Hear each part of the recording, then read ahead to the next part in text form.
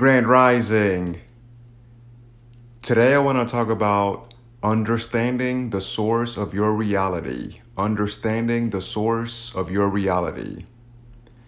If you do enjoy self-love and spiritual development videos, make sure to subscribe. I'm going to upload videos every Thursday. Imagination creates all reality. You ever find yourself asking these questions? Why am I here? What happens after I die? Does God really exist? Who is God? What is God?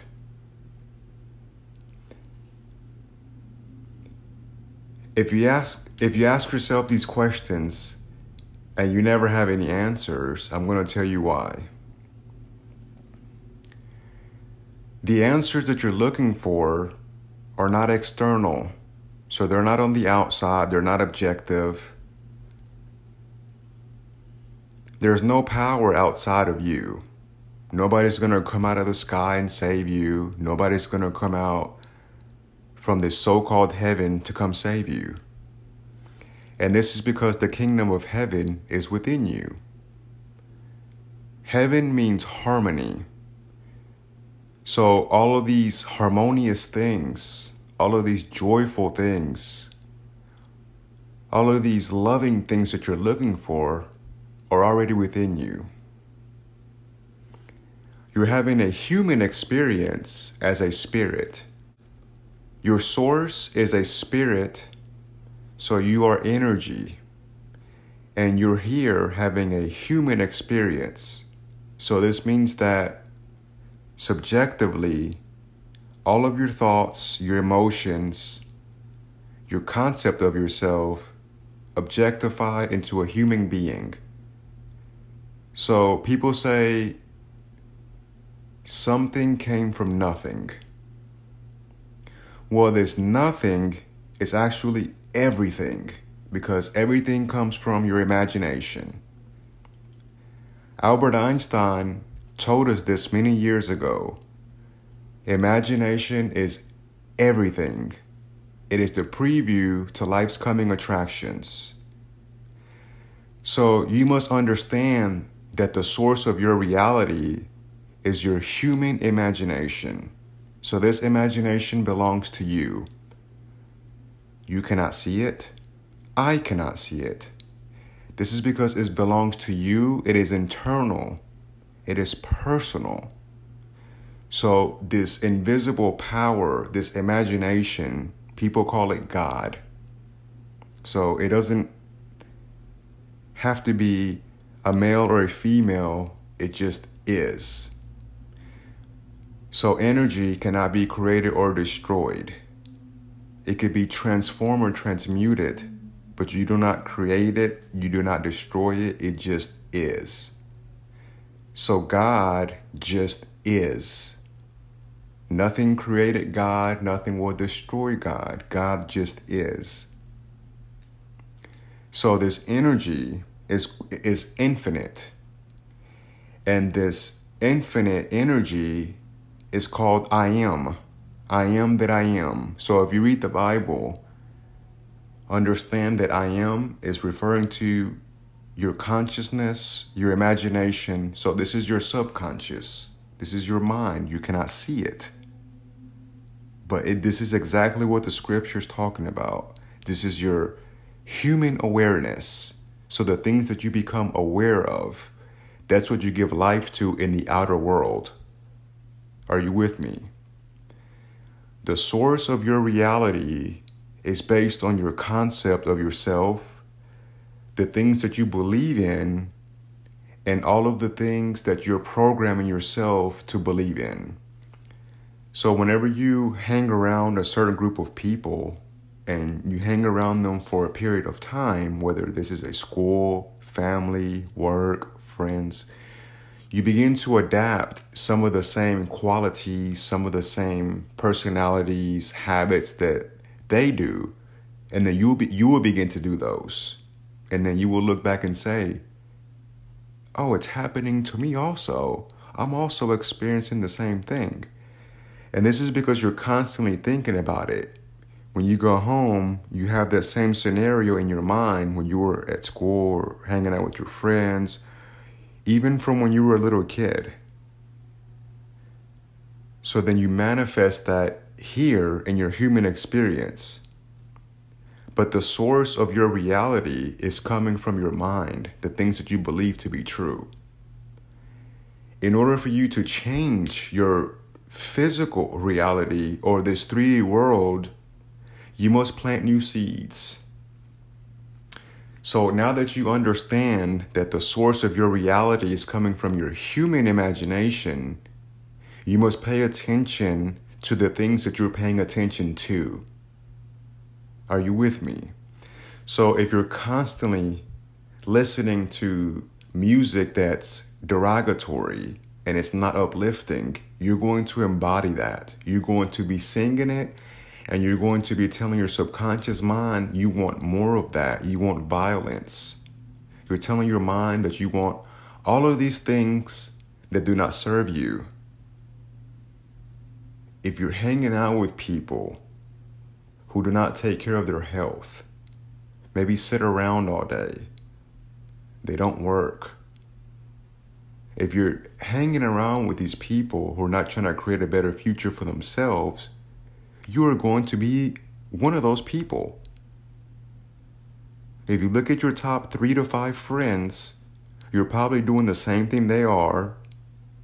Your annual income is pretty relatively close to them. If they go to the gym, more than likely you're going to the gym. If they don't work out, they could care less about their body, you're probably not going to be too inspired because you want to do the things that they do. You want to go hang out with them and do things. And there's absolutely nothing wrong with that. You don't have to work out and go to the gym, but you have to take care of your temple, your mind, your body, your spirit.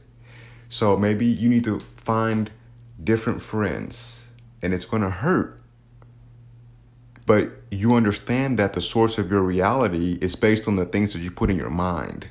If you're sitting at home all day watching Netflix, you're watching the news and they're talking about the worst things ever. They're talking about lack of food, gas prices are up, wars. They're talking about all the worst things that could ever happen, and they're telling you about it. So when you lay your head down, what do you think is going on in your mind? What do you think you're going to see tomorrow? So if you're consciously aware of this and you continue to do this, you can no longer blame God. You cannot blame the Spirit of God. You cannot say the devil made me do it, because you're consciously making a choice not to better yourself. You're making that decision not to love yourself. And when you love yourself, you're loving God because the Spirit of God is within you. There's no separation between the two. If you're in a situation that you do not like right now, understand that you are the source of your reality.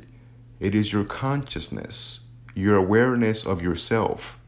If you're telling yourself every morning when you wake up, oh, I hate going to work. I hate this job. When you get to work, something bad's going to happen. You're going to be late, stuck in traffic, and you're going to be reminded of why you hate the job. Are you with me? So these so-called bad things are happening to you because you keep entertaining them. That's the source of your reality. Your attention. You're paying your attention. You don't want to waste anything, any type of time, effort. You don't want to waste it, because if you can flip the script and you can take those 5 to 10 seconds that you were going to say, oh, today's going to be a bad day. If you could just consciously become aware of, okay, I know the source of my reality. So if I say this, it possibly can manifest, or I can attract it into my life. So I'm going to be positive and say, I don't necessarily like this job, but at least I have a job that helps me pay with my bills and puts food on my table, a roof over my head, and a reliable car. And you can appreciate that you do have a job, because you can have no job.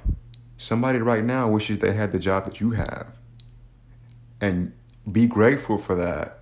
And as you become grateful, then the universe, your higher self will give you more reasons to be grateful. You may get a promotion. You may find the job that you really like. But in the meantime, if you don't like it, don't entertain the fact that you don't like it. Find something positive about it and then flip the script. And then when you go to bed at night, assume that you do have the job that you desire. Because when you go to bed in the assumption of your wish fulfilled, then you're planting seeds in the garden of your mind.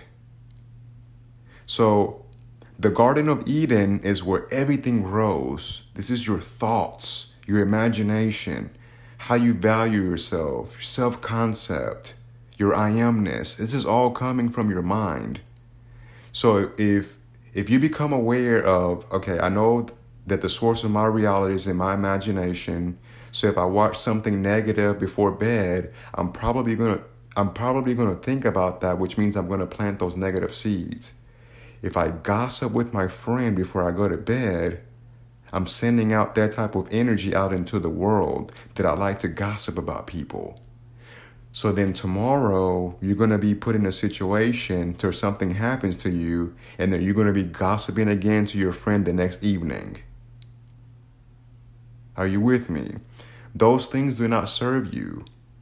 You think those people are bothering you, but those people are here to remind you of how you think. Because everyone is yourself pushed out. Everyone is yourself externalized. Everybody is a fragment of you. So if you're coming across negative people into your human experience, then you need to take a step back and check yourself and ask yourself, okay, am I being negative? Am I talking negative? Am I carrying myself in a negative manner? So when you do this and you begin to meditate, commune with yourself, and you do a little bit every single day, you're going to come to the conclusion that you have been toxic to yourself, toxic to other people. And this is the source of your reality, your toxic mindset. You're constantly talking about people. You're not loving yourself. You're not taking care of your body, your temple. You're not eating healthy. You're not consuming any material that's positive. You're not reading books.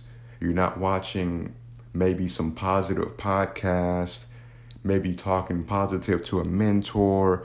You're not doing any of these things. You go to work, you come home, and you gossip the whole time. Do you feel like this is serving you for your highest self? And do you feel like this is going to add value to your community, society, the world? And there's nothing wrong with the fact that maybe you're not doing those things right now. It's okay. At least be conscious and aware of it, and then let's move forward. But if you're still there a year from now, after you heard this video, can we actually blame God and say, well, God wants me here? Think about that. So it's important to understand that you are the source of your reality. If you want to change your life, you must go within yourself and see yourself having the lovely things that you deserve. But the choice is yours. Where the mind goes, the feet soon will follow. Make sure to stay tuned towards the end of the video. I do have 2 amazing recommended videos for you to watch. Life is good. If you did like this video and it resonates with you, don't forget to hit the like button, subscribe, hit the bell icon. Go out there and use your gifts and make life happen. Peace.